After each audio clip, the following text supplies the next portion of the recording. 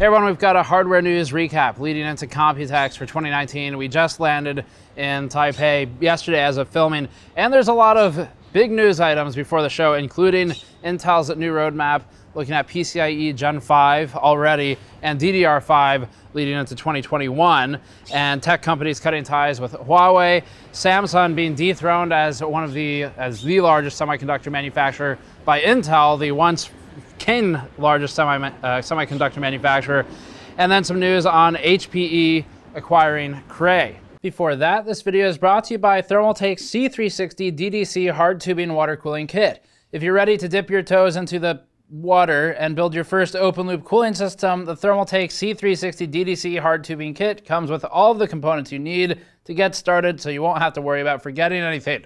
The kit includes a 360mm radiator, 3 120 ARGB fans, a copper W4 ARGB water block for the CPU, a pump and res DDC combo, and all the fittings needed to build a full CPU open loop. The hard tubing kit also gives a great launching point at a lower price to get into open loop building and expandability, and can easily be grown with a GPU block if so desired. Learn more at the link in the description below. So as stated, we're here in Taipei. We're starting Computex coverage early next week, or in a couple days from when this video goes live, and you'll want to check back for that. We have a lot of motherboard coverage lined up relating to AMD's announcements, AMD announcement coverage coming up, and then probably no real discussion on GPUs, but we'll see what comes out and if there's anything on Navi. For this past week, Intel's server roadmap is looking at DDR5 and PCIe Gen 5. There's a screaming bird to my left, off camera. It's probably picking up on the mic. Enjoy that, that serenade. So a recent server roadmap was leaked from a Huawei presentation for a bout of irony, as you'll see later in the episode, and it outlined some serious I/O advancements for Intel's upcoming technology. So 2022 data center roadmap is what we're looking at for this, but that is the predecessor to what eventually comes down to other Intel platforms, like in mainstream desktop use for enthusiast desktop. And these include new code names for Sapphire Rapids and Granite Rapids, and then both set to succeed the Cooper Lake and Ice Lake processors in the server segment, with Ice Lake still kind of in the eventually it will roll out phase. Sapphire Rapids SP seems poised for a first quarter 2021 launch if Intel can stick to the roadmap, and that brings with it DDR5 memory support and PCIe Gen 5 support. As you all likely know by now, PCIe Gen 4 was first supported with AMD's server processors and the platform that accompanied them, and will be next supported by AMD's mainstream desktop platform for the Ryzen 3000 launch coming up this summer. PCIe Gen 4 has been in the news. Gen 5 is up next, but really it's just increasing in bandwidth incrementally. That data is already out there on how much it increases. We can throw it on the screen. It's easily found on Wikipedia, but Gen 4 versus Gen 3, you had about a 2x increase in bandwidth per lane. So DDR5 also in the news for that, but Sapphire Rapids will make use of the Eagle Stream platform, a 2P machine platform that will also be used for Granite Rapids. No word on core counts or frequencies for Sapphire Rapids yet, but Sapphire Rapids will be succeeded by Granite Rapids in 2022, and that could bring with it a generation over generation improvement in silicon, clock speeds, and efficiency, as one would expect. It appears that both processor families will come out with the Intel 7nm nodes. Assuming 10 ever comes out, we can work our way towards 7, and it would be Sapphire Rapids based on Intel's first generation of 7nm, and then Granite Rapids would likely leverage a 7nm plus version, because Intel is committing further to the plus demarcations in their process nodes. So as things roll forward, you're going to see a lot more of what we saw with 14nm, where it's plus and then plus plus, because Intel's been focusing on iterating on its process nodes to get more out of each node. And to be fair, 14nm was pushed really far, so Intel's keeping with that approach. Tech companies cutting ties with Huawei amidst the US-China tensions. So in what's been an unprecedented move in both the tech sector and the Android landscape, Huawei has found itself on a commerce trade blacklist compliments of the US federal government. Following Huawei's addition to the entity list, several important companies have been forced to sever ties. Among the most critical are Google and ARM, which will absolutely cripple Huawei's ability to ship phones and other Android devices. Google announced that it will revoke Huawei's Android license, thus limiting Huawei to using the Android Open Source Project, or AOSP, without access to Google's proprietary services like the App Store or the Play Store, being Apple and Google there. This would make any fork of AOSP unrecognizable and limits the usefulness, especially in the Western markets. Huawei has already come out and stated that they have an OS ready. Huawei apparently anticipated such a move, so it's got an OS internally ready for use. This would likely see more success in China, where the leading application is WeChat, including for payment of things.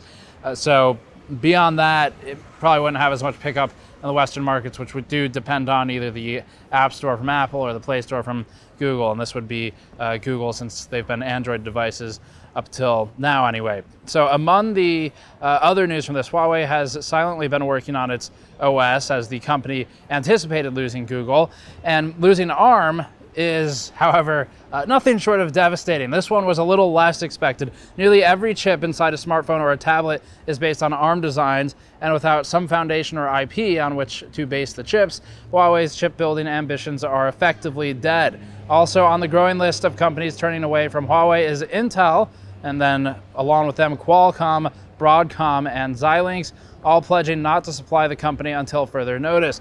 Huawei has suggested it could replace its American suppliers with those found in China, but that's dubious as a claim, to say the least. There's a chance that Huawei could potentially replicate some components, but it's unlikely that it could be done at the scale and the speed Huawei would need to do it at to recoup their upcoming losses.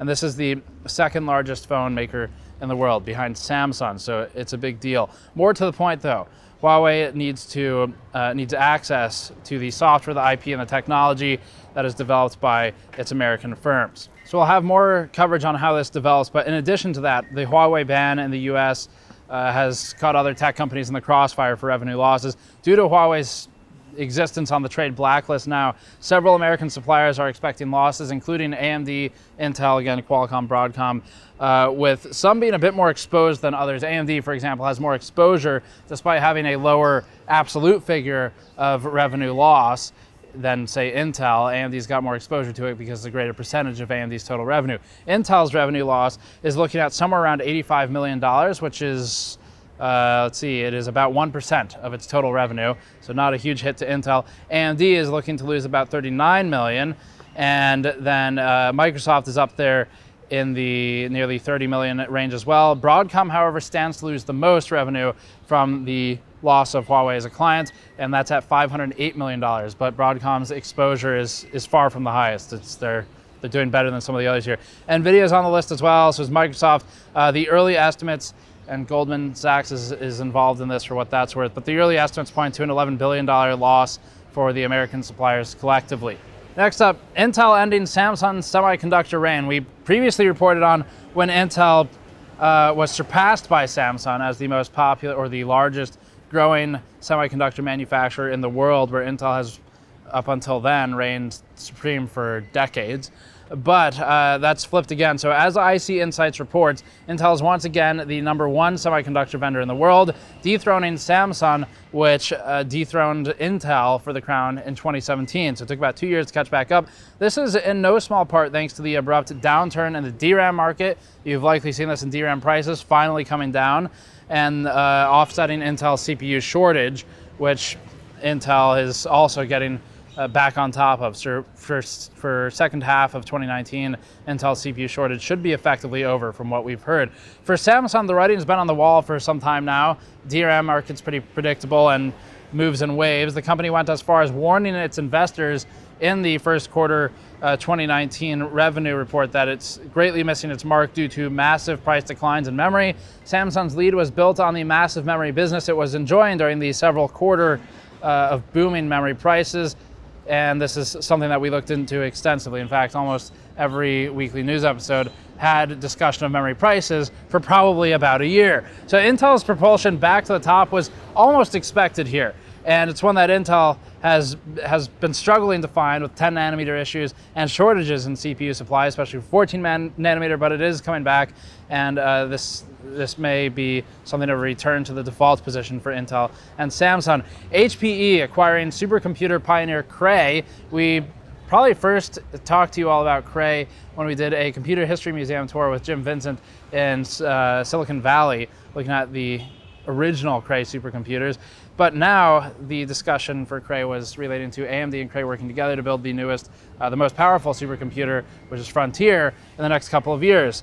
Hewlett-Packard Enterprise and Cray have jointly confirmed that HPE will buy the supercomputer maker for $1.3 billion. The president and CEO of HPE stated, quote, "Answers to some of society's most pressing challenges are buried in massive amounts of data. Only by processing and analyzing this data will we be able to unlock the answers to critical challenges across medicine, climate change, space, and more." And presumably this will also help answer the question of the answer to life, the universe, and everything, which is probably still 42, but we'll check on that for you. Cray, and further in this quote, "Cray is a global technology leader in supercomputing and shares our deep commitment to innovation. By combining our world-class teams and technology, we'll have the opportunity to drive the next generation of high-performance computing and play an important part in advancing the way people live and work." Cray got its start in 1972. As stated, it's old. So Cray, the Cray 1 supercomputer, was the biggest item of the time that we were talking about in the Computer History Museum. We have some footage of it. They had water-cooled supercomputers as well. So water cooling started way back when, even before Jay's 2 cents. And Cray is often associated with the most powerful supercomputers on the planet, including the recently announced Frontier, slated to be the world's first exascale supercomputer. HPE will leverage Cray and its associated technologies to address the emerging HPC, or high-performance computing market, and the exascale market segment, where HPE intends to bolster its HPC as a service offerings. HPE also intends to build an end-to-end HPC portfolio consisting of storage, software, compute, and interconnects.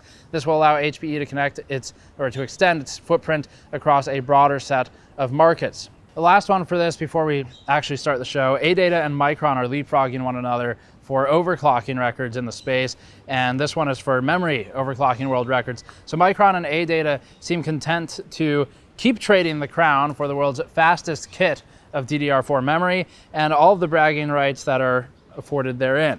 Just recently, Micron laid claim to the world record for DDR4 memory frequency with a hardware-bought validated record of 5726 megahertz, so over 5.7 gigahertz for memory, and that blows past ADATA's previous record of 5634. At this point, every 1 megahertz is a big deal because they're pushing pretty high. Now ADATA is back to leapfrog Micron's score, and this moves to an impressive overclock of 5738 megahertz, also validated by HardwareBot. ADATA achieved the overclock with a kit of its own Spectrix D60G RGB DDR4 memory. Now, our theory is presently that they had the RGB set to just red, so that probably helped with increasing the score a bit.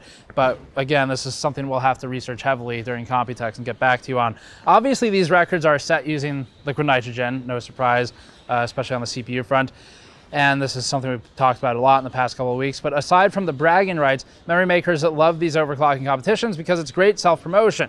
For many years, Samsung's BDI memory were the ICs of choice for overclockers. It's been a topic of discussion with the Ryzen processors as they've grown in their market prominence. And Samsung is discontinuing its BDI chips this year. So we'll see where the room at the top for the gold standard of memory goes, if it's going to stay with Samsung or go to one of their competitors. Micron and ADATA, though, are certainly making their case to keep around the high-end memory ICs. So that's it for this news recap. Subscribe for more. As always, you can go to patreon.com/gamersnexus to help us out directly, or store.gamersnexus.net. Thank you for watching. We'll see you all next time.